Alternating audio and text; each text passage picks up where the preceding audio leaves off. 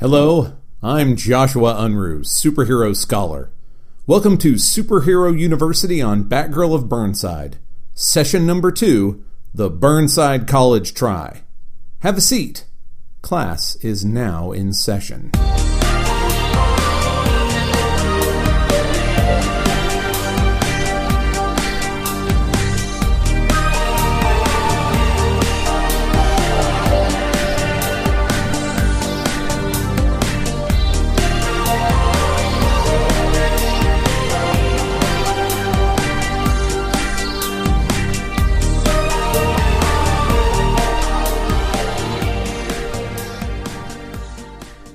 Hello, and welcome to the second session in the Superhero University for Batgirl of Burnside.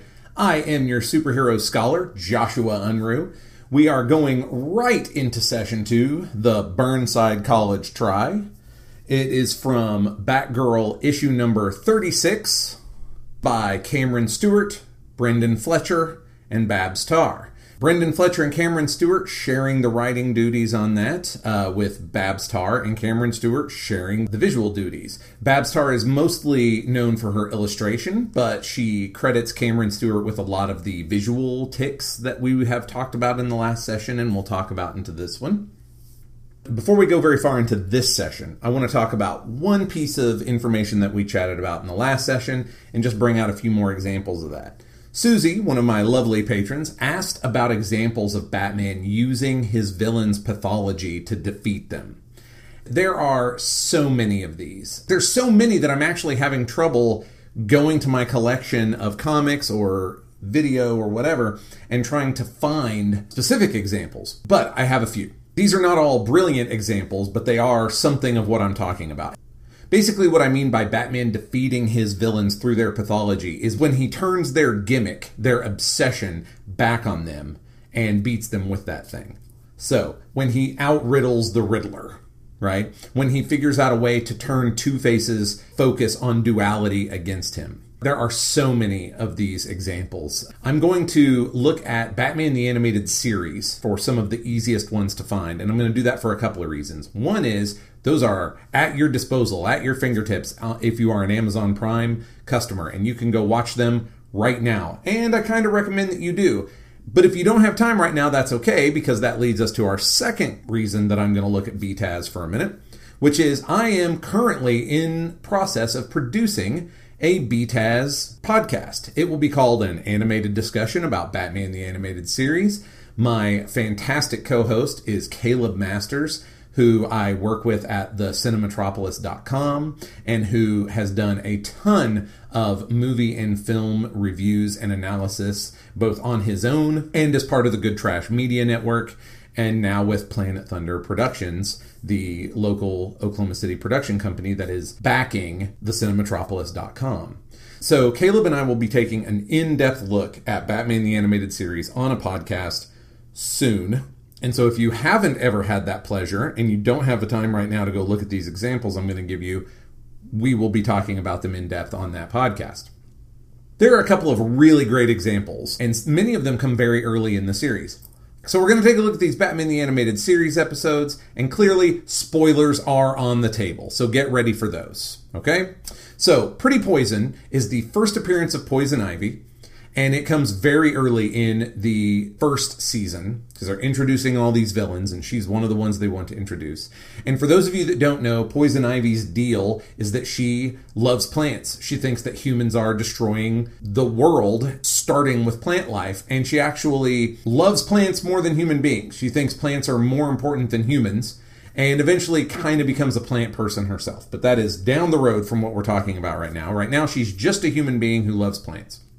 And as part of that episode, she is using a rare, nearly extinct rose to create a poison so that there is no antidote.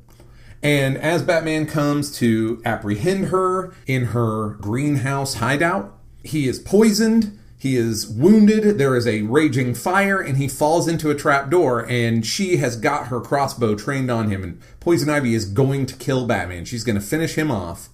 And he holds up the rare, nearly extinct rose.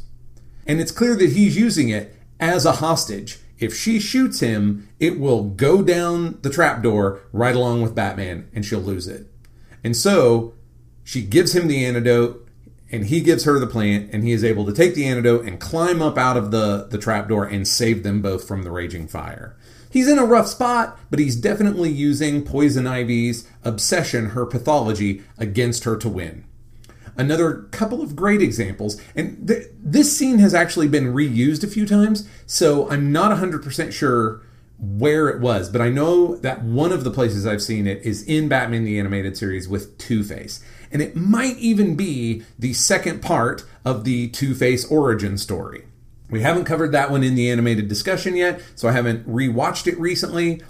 But this is one place where Batman is captured by Two-Face and his men, and they are in a casino, and Two-Face flips the coin. That's, and for those of you who don't know, that's Two-Face's pathology. He is all about duality. Everything is left to chance. It's it's binary. It's either plus or minus, 1 or 0, good or evil. And he is split down the middle himself with scars on one side of his face and handsome Harvey Dent on the other side of his face. And so he uses a coin that is also two-headed, but one side is scarred to represent that choice. He flips that coin. So in this particular instance, Two-Face has captured Batman, and they are in a casino, and Batman reminds him he has to flip the coin to decide if he can kill Batman. And that alone kind of upsets Two-Face because he's ready to kill his nemesis, right? So he flips the coin, and while the coin is flipping through the air, Batman reaches over to one of the gambling tables and throws a handful of coins up over Two-Face's head so that it mixes with the coin that he flipped as they're falling down, and then Two-Face can't find the right coin. He can't just pick them all up and start over because the coin has made the decision, right? He has to find the coin so he can see what the coin decided. And so he is trapped in that moment, unable to act in any meaningful way other than looking for his coin. While Two-Face is involved in that situation, Batman is able to take care of the rest of Two-Face's goons and then Two-Face himself. So there's some ways that Batman has used the pathology of his villains against them, like used it as a weapon to thwart them. Remembering back to the last session of Batgirl of Burnside, I mentioned that Barbara, as Batgirl, uses Riot Black's pathology against him, and that I felt this was very much in character to be a thing she had learned from Batman. The reason I say she learned it from Batman is this is a thing he does a lot, and that she was clearly doing that to Riot Black. Riot Black is all about getting the information that nobody else has, and then using it against people on his website. I talked about Bat editor extraordinaire Dennis O'Neil. One of the things that he did was jealously guard the secret identity of Batman and therefore the rest of the Bat family. In some instances, he jealously guarded it to the point that it did not make sense. For instance, the Teen Titans all knew that Robin was Dick Grayson, but somehow none of them knew that Batman was Bruce Wayne. Like, it just did that. Sometimes Denny made choices that didn't make sense. But the jealous guardianship of the Bat family's secret identities is a thing that I can actually get behind. And so using that, or knowing that fact in the story, that there's no other way for Riot Black to get this information other than for Batgirl to give it to him when she dangles that in front of him, knowing that she has a plan to use that information against him, to use his need for that information against him, she is definitely defeating Riot Black with his pathology, just like I would maintain she learned from her mentor, Batman. That's what I mean by that. And there are tons of examples of this. Caleb and I have already recorded a few episodes of an animated discussion on BTAS, but that is a thing that from here on out, as we record, I will start pointing out for your benefit. Places that Batman defeats his villains with their own obsessions, or madness, or pathology, or whatever. Great question, Susie. Thank you very much. I hope you enjoy going and finding some of those examples. Like I say, they are all over Batman stories, but they make great use of them in Batman the Animated Series. So a quick recap. When we last left Barbara, she'd moved into the trendiest neighborhood in Gotham, Burnside. She had a new roommate, a new costume, and let's be honest, a whole new set of problems. Her laptop had been stolen and wiped clean, which would be bad enough for any of us, but there's something else going on there that we're not quite sure of yet as readers, but we will find out this issue. She may have accidentally burned down the apartment of her now ex-best friend and new worst enemy, Dinah Lance, aka the Black Canary. That would be bad enough, but Dinah is also now sleeping on Barbara's couch in the apartment that Barbara moved into all of 10 minutes ago, which is putting something of a strain on Barbara's relationship with her new roommate, Frankie. Barbara is low on cash for everything, but especially for new Batgear. She sunk a lot of money into the new costume. It pretty much wiped her out, and that's just going to be an ongoing problem as we roll forward. If you recall from the last session, that reminded me of some of my favorite stuff as Spider-Man. As a college student, that Peter Parker was he was more stable than when he was in high school. He had a job at the Daily Bugle, more or less, and he could afford to put gas in his motorcycle. Yes, Peter Parker had a motorcycle when he was in college, like a cool guy. So he could afford to feed himself and to keep rent basically paid, but he was still running on enough of a shoestring budget that they could bring it up whenever they needed an extra plot knot for him to untangle. And I feel like that's where we're going with Barbara also. Worst of all, we ended last issue with the realization that someone mysterious and unknown has discovered Barbara Gordon's secret identity as Batgirl, and this unknown person is threatening her with this knowledge. So that's where we left Barbara. We pick her up in this issue on a shopping trip to replace Dinah's burnt wardrobe. Before we get into the story, I'm going to point out that this is another example of where fashion is a huge deal. I want you to, as you go, I'm not going to call out every single outfit because most of the time I don't know enough about fashion to say more than, look how amazing this looks, I wish I could dress this well. However, even though I'm not going to call out every single costume change, I do want you to keep an eye on it. Babs Tarr has put a lot of work into everybody's style. People have different styles. Barbara's is very trendy, but also appears to be very thrown together. And Dinah is also very trendy, but with a side of punk rock. Later we will see her in a very fetching, blousy top, but she's also wearing like high-heeled black boots and torn jeans to go out. So she's on point, but in a punk way. Frankie tends to be more bright-colored and airy. I'm not going to call out every one of these. Just keep your eye on it. Fashion continues to be a huge part of this book, not just in Barbara's new Batgirl costume. Tech and social media, which we mentioned in the last session, also remain fundamental. They talk about how there are pictures of Batgirl fighting Riot Black on various social media platforms, and this is starting to gain her some traction in Burnside. She's starting to get some fans. That's going to become a thing. The costume itself even gets a shout out inside the fiction, which is a little bit self-serving at a meta level, but it actually makes sense. In the fiction, Barbara put a lot of effort into Batgirl looking good, looking fashion forward, and what do you know? These trendy women of Burnside are noticing. In a pretty brilliant bit of exposition to bring anybody who may have started with this issue up to speed, we get a recap of Barbara's various problems, about her money. She's not trying things on specifically because she can't afford anything in here anyway, and even if she could, she would use that on a new hard drive so she could fix her laptop. In a conversation between Barbara and Dinah, we see that they are still very much at odds and that Dinah is aware of Barbara's secret identity trouble, including this new blackmail, but Frankie is not. Like, all this happens in the span of a page or two, and it's very good. And of course, the biggest thing we're reminded is Barbara's secret identity is in jeopardy. As we go through this issue, I'm going to pull out some things, and maybe I'll make my notes available to the patrons later, and you can see that I've bolded them in the notes. But as we go, I'm going to call out these things that are going to remain a huge part of this first arc. And some of these things are really obvious. For instance, her secret identity is in jeopardy. I mentioned that at the end of last session. That's going to be a thing going forward. But there are going to be some other things that are significantly less obvious, that almost seem like throwaway lines in this issue, but I'm going to point them out to you and say, keep your eye on this ball. It's going to be big for this arc. That's the opener. We get a big recap. We find out what the deal is. Remember who these couple of three main players are. It's pretty masterful. We're in and out very quickly.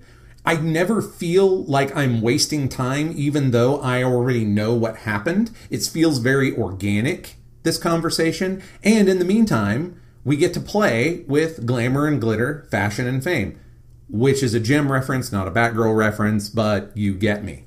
From our brief recap, we move to Burnside College. And I'm excited about Burnside College for a couple of reasons. For one thing, we're finally going to get an answer to what's so damn important about the laptop. For another one, I really appreciate how the Hook check-in is used as a scene transition. Barbara Gordon checking in at Burnside College, Hook. That continues to keep social media in our forefront, which is great and very important, I feel, to the demographic that this book is supposed to be emulating and written to and written by. I'm gonna try not to beat that drum too hard as we go forward, but it just keeps it right there, front and center. And lastly, as we go, we're going to get introduced to the work friends, right? A lot of superhero comics have completely forgotten the importance and usefulness of supporting casts.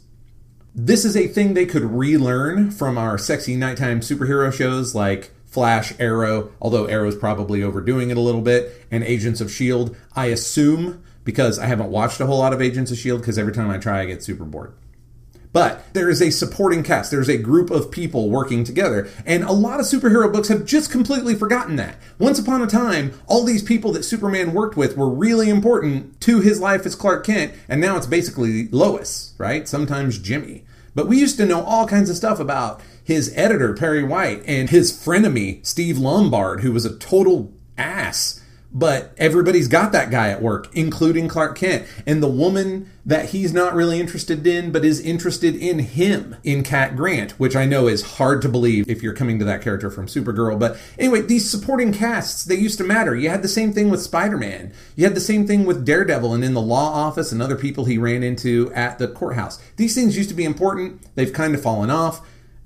I love that Batgirl is taking the time to build up a supporting cast for Barbara at home that is different than Barbara at work. We have not one but two supporting casts. It sounds really ambitious compared to other superhero books, but I think it should be standard operating procedure. And as we go, there may be some overlap and some change, and some of those people may become important to Barbara as Batgirl, and other people become less good. Anyway, you get it. It's great. The first thing we're going to do here on Burnside College is slowly introduce Barbara's academic woes. Like, even more slowly than we have already. Enter Jeremy DeGroot. Okay, so we have yet another new character. And he is a professor, albeit a young one, apparently. And he knows of Barbara's work. He knows who she is and knows the professor that she's there to see, George Krupke.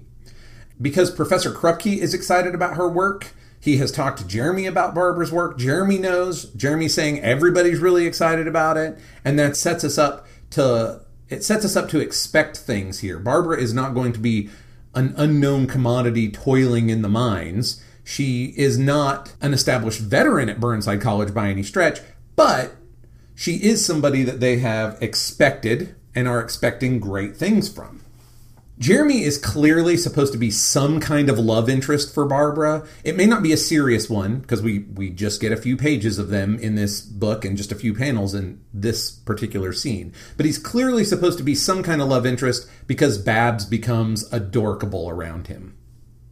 We go from Jeremy. He introduces Barbara to her research assistant. So enter Nadeema Ali. Now, I don't know how typical it is for grad students to have research assistants. I understand that that's maybe not a thing that would actually happen, especially a grad student who is brand new to the program.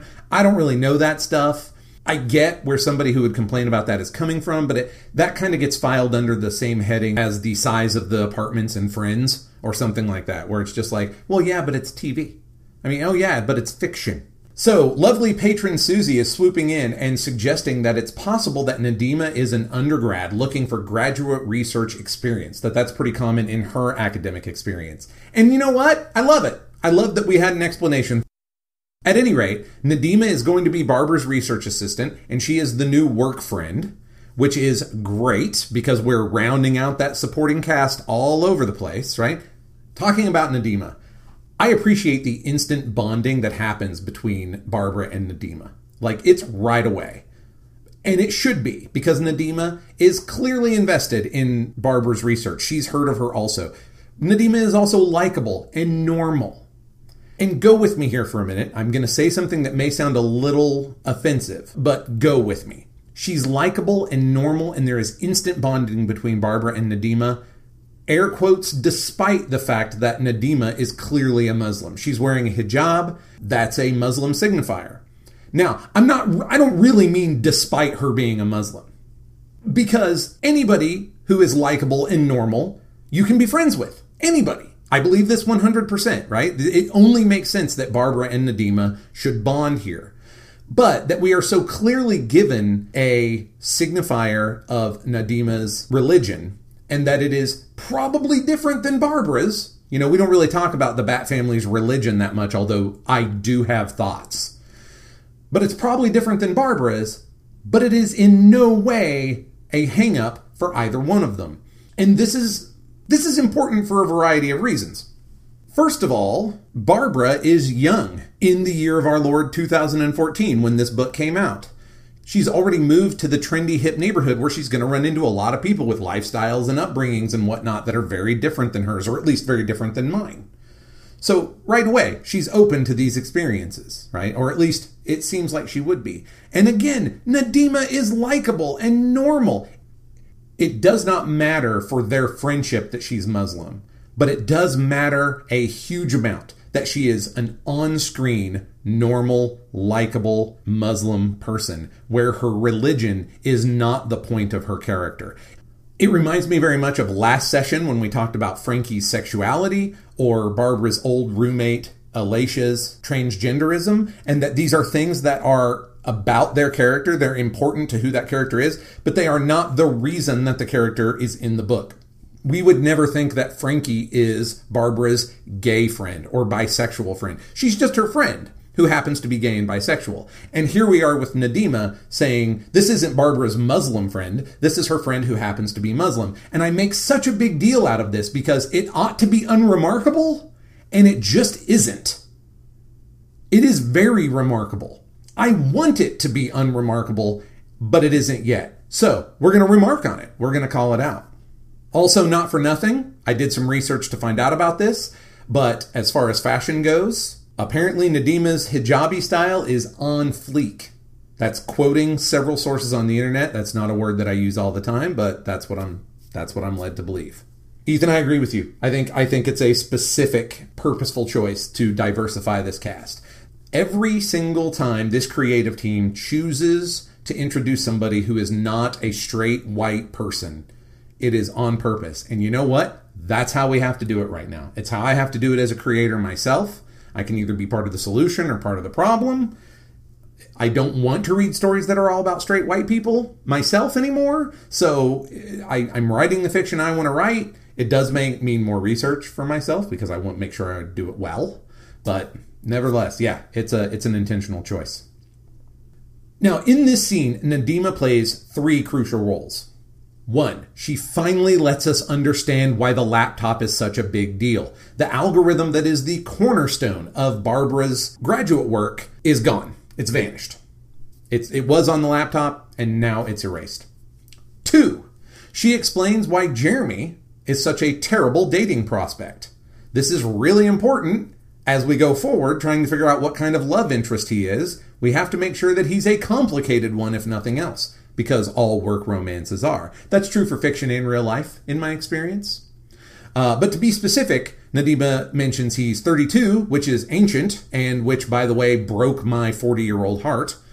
And she mentions that Jeremy is damaged goods. He has an ex that he's apparently not over, or he at least likes to bring up now and then, apparently in a sad panda way. 3, she introduces her brother, Kadir. We'll get to him in the next scene, but introducing him is really important, not just to this issue, but to the issues coming up. And then she does a 4th thing, which I don't feel is crucial, but I really like as far as spinning the plate of other story things. She reminds us that everyone is using hook. If you know where this story is going, if you've read to the end already, you know that that's actually a 4th crucial thing. But I'm going to stay away from it. So we read together, so it's not spoilery, so it's probably should be counted as a crucial thing, but for now I'm just going to say it's spinning that plate. So we go from Nadima to her brother, Kadir Ali. Kadir is going to be vital to Batgirl in this very issue, but right now he's vital to Barbara. And he spins that whole laptop academic woes plate It's pretty smooth storytelling. I mentioned this in the first session. This book never stops. There is always something going on. We're meeting a new person. We're getting a new relationship established. We have multiple plots going on at the same time, and it's all being handled in a very believable way. Even the plots that can't really progress yet, like for instance, Barbara's academic woes, are given a touch to keep the plate going. And right here, Kadir gives her the first positive news that she has on that front. A big fat hard drive that she can somehow use to hopefully get the algorithm back on her laptop. I'm not a tech person and I don't understand it. It sounds like alchemy, but it seems legit. Secondly, in this scene, we discover that Kadir is very nice and very normal, and just like his sister, it shouldn't be a thing. But it is. He may not actually be religious. He may not be a Muslim like his sister. But, he was raised in the same family, and odds are that he is. And the fact that he's, again, a second, likable, normal, immediately friendly Muslim shouldn't be remarkable. It is. It's remarkable. I already mentioned he fills one really important plot structure on the academic problems front. But while Barbara is visiting his lab, he also introduces part of this issue's MacGuffin. There's been a theft of 2 prototype super motorcycles. And I think that's pretty cool also, that even when she's just being Barbara, she's still detecting things. And I think that that's both because of her experience of Batgirl and because of the house that she was raised in with Jim Gordon, Super Cop. We'll talk more about that as the issue progresses. But there's a police officer there. He's filling out reports. Everybody seems very on edge a little bit. And she's like, hey, what's going on? And she discovers, what do you know? There's been a theft on campus, and it's very mysterious. Now, if Bruce Wayne were here, he would immediately be going, well, I'll be back tonight to check on what's going on as Batman. I don't think she's doing that. Now, we're going to find out that it's tied to stuff she has to do as Batgirl, but I don't think she's currently planning to come back and look into it. It's just a thing she notices because she's Barbara Gordon and she's Batgirl. And then lastly, we get this beat on the way out of the lab that I think is amazing. And it's that Barbara stops, takes a look at a dry erase board, and then incidentally fixes a theorem for some guys. And she does this because she's brilliant. Right? We know she's brilliant, but this is a really great story beat and a cool mic drop moment, or I guess in this case marker drop moment for her to have and then walk out the door. It's a little cliche, I guess, and maybe some people would find it a little heavy-handed, but for my purposes, I cannot be reminded that she is brilliant and competent enough. From here we go to the courtyard at Burnside College. We get a little bit of technology as she shoots a quick text to Frankie to, again, spin that Barbara academic woes / laptop plate, keep that story in motion.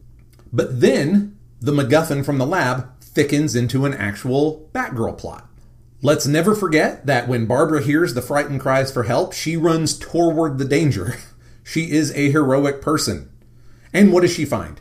2 brightly garbed girls are menacing students, and they just happen to be riding super motorcycles. Seems like a clue to Kadir's lab theft. And she does have kind of a quick little flashback where she's comparing the stuff she overheard about the motorcycle with the motorcycle she's looking, and boom, we now have a Batgirl plot. She rushes into a bathroom and we get a costume change. And it's very short. It's like 5 or 6 panels right there. And I love it as a montage. I have got a lot of feelings about superheroes empowering themselves through changing their clothes, and I think that this is especially true for female superheroes, and I'm not going to go into all of those thoughts right now, but you will eventually have to hear all of them in my upcoming animated discussion podcast about Sailor Moon Crystal that will be forthcoming after I finish the BTAS one. So watch this space, I'll keep you in the loop. And when we talk about the transformation scenes for Sailor Moon and the rest of the Senshi, you're going to hear all kinds of things that I think about costume changes. But I think they're important. I think changing your clothes in real life is important. And in superhero stories, it should be 1,000 times more important and powerful. And I think kids get that because kids want to see Clark Kent rip the shirt.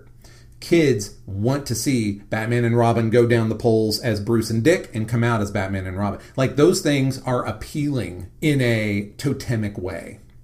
Okay, Ethan, Bat Prism Power makeup is so You've probably seen the line art thing. I know I shared it on Facebook not very long ago of Bruce Wayne having a magical girl transformation. And the only thing that would make it better was if it was Barbara. Or Cass. That's the only way it would be better. I think boys with transformation scenes are also really cool. Note Batman 66 with the poles or Billy Batson saying Shazam. It's cool all the time, but it's... Anyway, Kate and I have already had a conversation about transformation scenes and girls and the girl power that comes along with it. So, buckle up for that. Batgirl is now on the scene. What does a bystander who just a moment ago was running for their life stop and do? Get a picture, they say. That's going on the internet, you guys. So, interesting tidbit. The villains actually seem pleased to see Batgirl. We get a very dramatic panel where we can see their faces through the motorcycle helmets, and they're smiling.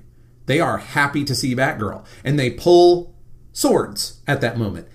As soon as Batgirl shows up, they are pleased to move from mayhem directly to murder.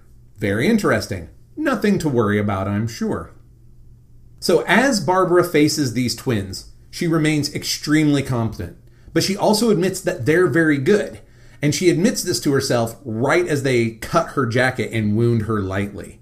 And she is upset about how she just bought this jacket, which is another callback to those money troubles. Now, neither the wound nor the mending of the jacket are going to come back in an important way in this issue. And I feel like that's a missed opportunity. I don't know what I wanted to see there. She brings it up herself in the moment, and her money troubles are an ongoing issue. And so I don't know. She has a bandage on her arm later, but I would have liked to have seen something. You know, somebody taking a picture and noticing the tear in her jacket, a scene of her mending it. I don't know exactly what I wanted. It just feels like there should be something there, and then later there is not. Batgirl finds herself cornered after she's wounded, and she realizes she still doesn't have a grappling hook, which is like first thing you get issued as a Bat Family person is a grappling hook, but she's working without her usual net. She still manages to escape up into the tree in a very cool parkour back and forth motion up the wall in the tree trunk, but barely. Campus cops, or is it the Gotham City cops from upstairs? I'm not sure, but at any rate, police show up and the fracas ends. But as the duo on the motorcycles leaves, they yell out a clue. Tomorrow cries danger. Back at the apartment, we spin that school laptop plate again, just to remind us it's a thing. Now, when I am calling it out like this, how often they bring it up, it sounds annoying. But I have to tell you that as a reader, I really appreciate it. Frankie and Barbara are going to have a conversation. They needed to be doing something in the room while they were having a conversation. It is good writing to make that thing they're doing something else to do with the story, right? That's just smart. So even though it sounds like I'm bringing it up a lot because they bring it up a lot, I feel like it works very organically and is just good writing. Don't let us forget any of Barbara's problems. We need to know them constantly. While Barbara and Frankie are busy being big nerds with their computers, Dinah comes out and declares she's going out for the evening. She looks amazing. The fashion is back. And we also see, both in her dialogue and her outfit, that she's too cool for school as far as these nerds are concerned, and also probably too punk rock for Burnside. As she leaves, we discover that, what do you know, Frankie is tired of Dinah's emotional mess. And she should be, right? Let's remember, Dinah's crashing on her couch. She and Frankie don't know each other, and Dinah is not being very nice to anybody, but particularly probably to Barbara, who Frankie sometimes feels a little protective of. But Barbara's a friend to a fault, defends Dinah. She's going through a tough time. Please let her stay a little while longer. Frankie lets it go. She suggests that maybe this is just because she's tired from her job at Hook. The code is getting incredibly complex. The updates are coming faster and faster. This seems like it could be a throwaway line. It's just a thing to justify her annoyance in that moment. But let me tell you, having read to the end, I'm tired from my job at Hook is going to become very important to this arc's plot. So keep your eye on that ball. Also, code's getting really complex. All these programmers can barely keep up with it. Nothing to worry about, I'm sure. We take a step back from that before too much attention is called to it and we all start to wonder what's going on before it's time in the story. Hint, hint. We pull back from that and Barbara introduces Adamina.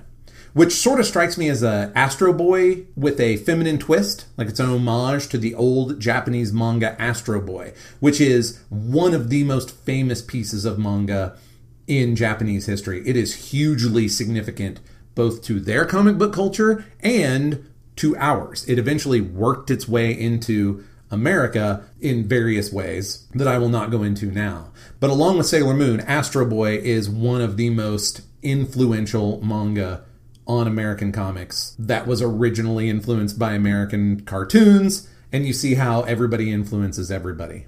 Barbara is reminded of Adamina because she remembers that the villains she fought earlier look like Adamina bad guys, the Jawbreakers. The Jawbreakers looked like those girls in costume and yelled that catchphrase, "Tomorrow cries danger." And the Jawbreakers were particularly frightening to 7-year-old Barbara. That takes us into The Robot Pony, a hobby shop for nerds, apparently especially anime nerds. And this is not me casting shade on hobby shops for nerds. As you can imagine, I have spent more than my fair share in various hobby shops for nerds, which is why I can say that that's what this is. And I can also say that this one's kind of a shitty hobby shop. In every shitty hobby shop I've ever gone to, there is always this asshole behind the counter. And here we have him right here, questioning everybody's commitment to his niche of subculture. Way to go, guy. He's the one who tells Barbara that Adamina is actually Science Battle Hero Nuclea, and the Jawbreakers are actually Kuchishi Futago, the Mouth Death Twins. In the process, this guy reminds us he's still a dick. Not for nothing, I think that guy is something of a commentary on what was going on already for new female fans of this Batgirl book coming into the fandom. They were definitely hearing from this guy or someone very like him when they read about this book in Entertainment Weekly and then tried to go get one at the comic shop. Thankfully, Adamina is niche enough that the guy IDs the perps as local cosplay otaku Yuki and Yuri Katsura. As Barbara leaves the store, she tries to use a backdoor hack into the Gotham City Police Department database to look for the Katsura twins, but she's shut down despite her intimate knowledge of the system. Seems like a thing to just make her life a little more complicated, to make the plot a little more complicated. But if you're a writer or an astute reader, you might wonder, then why even mention it? Well, let me tell you something, kids. As you go forward, it's going to be a thing that you'll look back on and say, oh, hey, that was really important. But for now, I will say, nothing to worry about, I'm sure. From there, we return to Kadir's lab as Batgirl. Kadir gets very excited. He's apparently kind of a Batgirl fan. And he just liked her fan page, and she can't believe that she even has a fan page.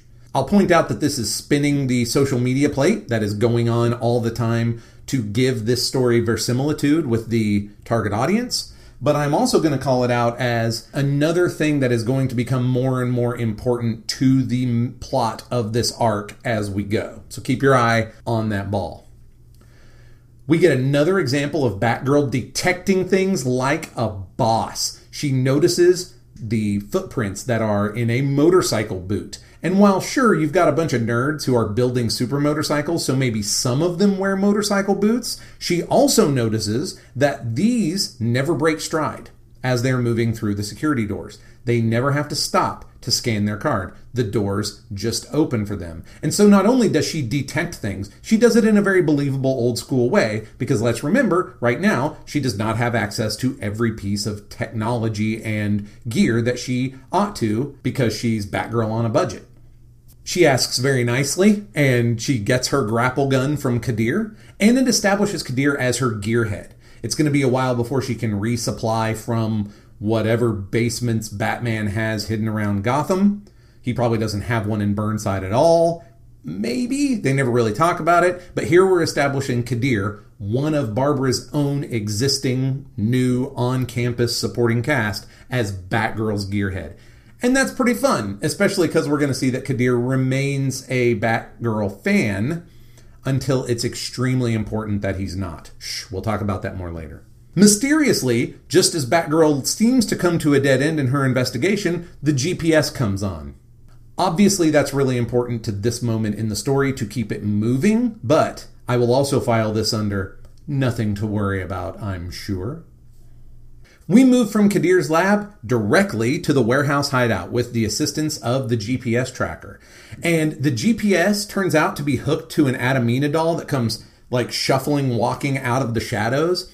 And I have to tell you, it's a cool moment that is probably a lot scarier to me than it's meant to be, because this looks like one of the terrifying things that a Gotham villain would do right before it explodes, or turns out to be hooked to a bunch of kids that are hanging over a vat of acid or something like that. The Jawbreakers are not those kind of villains, not by a stretch. But because we are at least Gotham adjacent, there was a moment in my mind when I was like, what horrible thing is this child's toy going to do? And it turns out it was just being creepy and having a GPS hooked to it. Enter the Jawbreakers. It's a really good fight between Batgirl and the Jawbreakers. She is still incredibly competent and confident, but they are also very good at what they do. They have weapons and they have super motorcycles while she's on foot. It's a great beat that she is so competent and confident, but that the writers have given them reasons to close the gap and keep it dangerous for her. I also like how she uses the environment and their outfits against them. It shows creative thinking on Barbara's part without relying on luck. She uses what's around her in a smart, dangerous way, but not in a, oh, look, there's a tire that I can throw on them like a bunch of 80s cartoons would have done. Or I'm going to throw my batarang to cut that rope and drop a bunch of stuff on them. Lucky it was there. No, she's just using the battlefield. That's great. Unfortunately, they are pretty good. The second Jawbreaker cuts the first Jawbreaker's coat, leaving Barbara in the dust. It's at this moment that we slip into a memory-driven version of Detective Vision, and I love it. Like, I'm just getting that out of the way right now. I really like this because it's still Detective Vision. We still get the blue signifiers, and it's still using Barbara's eidetic memory, but now it's personally memory-driven as opposed to detail memory-driven. And so we have Batgirl observing Baby Babs watching Adamina. And then Batgirl slips into Baby Babs' place and the POV flips a few times. It's kind of cool. There's probably a lot of good psychological things we could tease out of there. And maybe I will for the next session of the seminar if anybody cares. But this is also where we are shown a very cool character beat. A very interesting and impactful character beat. Batman may have made Barbara Gordon into Batgirl. But way before that, James Gordon made his daughter Barbara the kind of woman who could become Batgirl. Observe and analyze, Barbara, just like I taught you. That's what Jim Gordon says to his scared little girl. When you are scared, observe and analyze, just like I showed you. That is an amazing character beat for Barbara, and honestly also for Jim Gordon. We haven't seen him in this book except in this memory, but he taught her things. He was a cop who knew his daughter was super smart way before his daughter realized she should be Batgirl. And I really like that beat. I like a father-daughter beat there where we get to see Jim Gordon help his scared little girl in a way that makes sense for Jim Gordon. That brings us back to Batgirl's present, where she is fighting the Jawbreakers. She proceeds to defeat them the same way that Adamina does. And it's worth pointing out, she defeats them with their pathology. These two girls, cosplaying as the Jawbreakers, are so committed to the role that they even attack in the same way that the characters attacked on the show. Barbara knows this, she sees this, and she uses it against them with the assistance of her brand new grapple gun. This is a side note that isn't interesting to anybody but me, probably, but that grapple gun looks a lot like the one from Batman 89, the movie with Michael Keaton and Kim Basinger and Jack Nicholson. And I know that because I built my own version of it several times out of several different types of materials, including a broken hairdryer at one point. I know what that thing looks like, and it's definitely reminiscent of Batman 89. But she uses the grapple to trip them up. She steals one of the bikes. They start riding chicken. Her on the bike and them riding chicken at one another is used to set up a sick action movie stunt. I love that jump off the bike, knee to the face. In fact, the only thing that makes me sad about it is that she doesn't make a joke about Jawbreakers because she kicked her in the face on a motorcycle. Seems like that would have an effect on one's jaw. Maybe it's not enough of an effect, but they're called jawbreakers. I feel like she should have taken advantage of that at some point in this story. She ties up the jawbreakers, and this leads to the big reveal that makes us realize even as Batgirl is solving this problem, the plot is thickening. The jawbreakers tell her that they were hired by a mysterious, apparently fake, Batgirl. They thought it was the real Batgirl. They thought that the Batgirl that hired them is the same Batgirl that they're fighting, but apparently not. But this fake Batgirl is still a hacker extraordinaire, just like Barbara is. And you can tell that because of the way that the jawbreakers were paid. That money came from nowhere, as near as they could tell. And the lab theft itself. All the security in the lab was already overcome by the time the jawbreakers got there. What's more, the mystery Batgirl knows Barbara intimately. She doesn't just know Batgirl's secret identity. She knows Barbara intimately. And you can tell this because she picked these two people to threaten Batgirl because, heavily reminiscent of one of Barbara's childhood fears.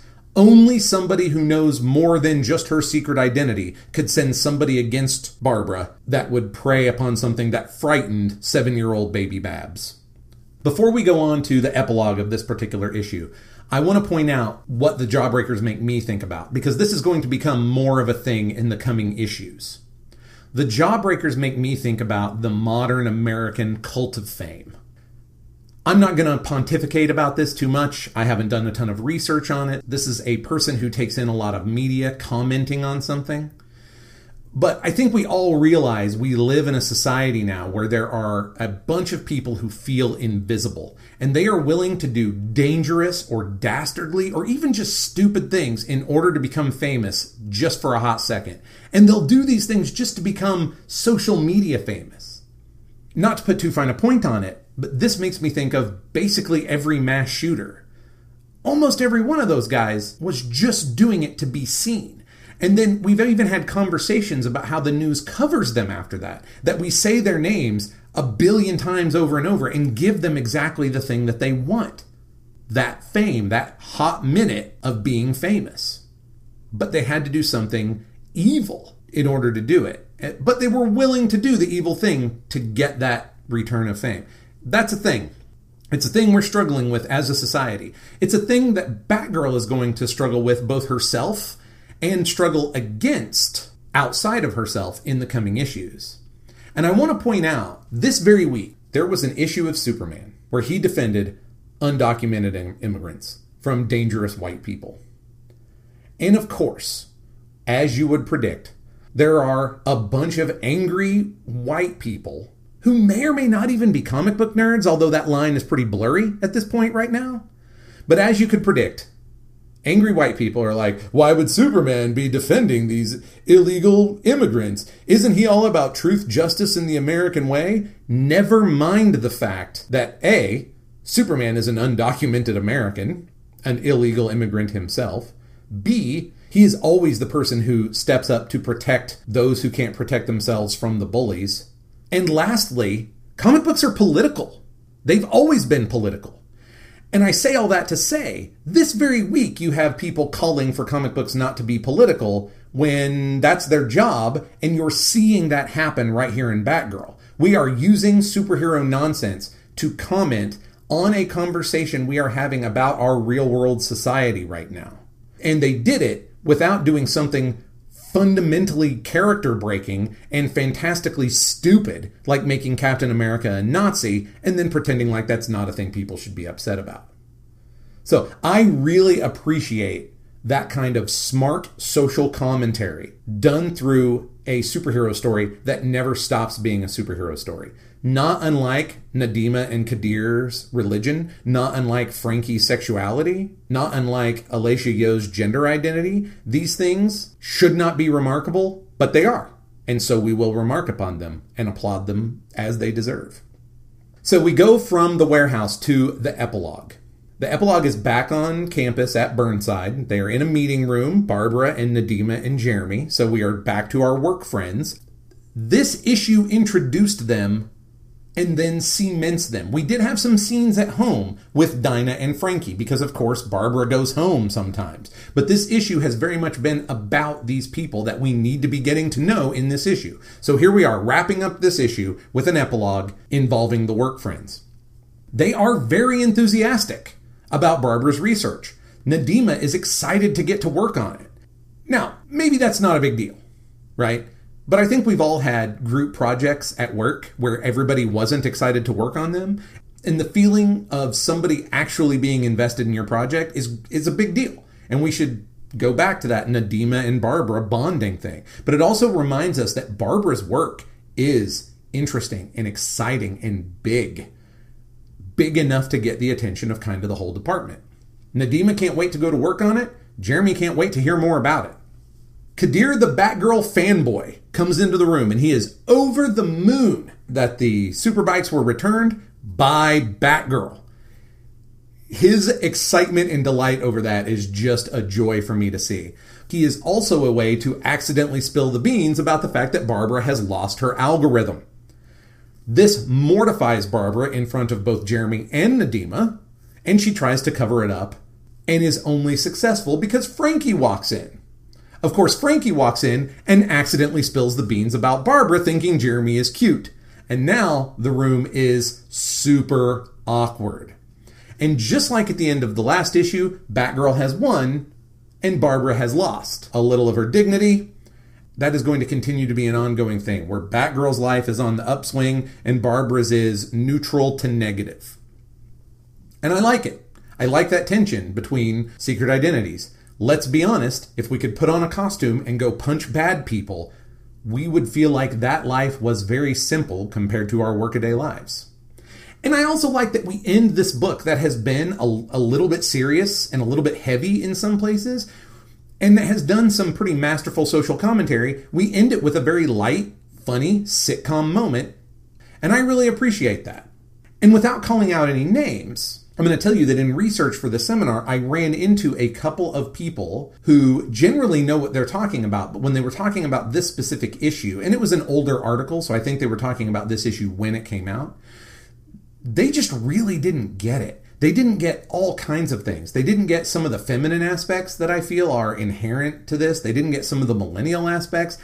They want to talk crazy talk about how Barbara's really Batgirl and Barbara's the disguise, which is nonsense for Bruce Wayne and Batman, but is like a billion times worth of nonsense for Batgirl. They want to talk about details like how the boots wouldn't fit in her backpack. Like anybody cares. The point of that scene was for her to have a costume montage, not to talk about what fits in the backpack. Let's not even talk about what fits in Batman's utility belt. It doesn't matter. Also, though, they completely missed the point of this light sitcom moment. This is a big deal. It's funny.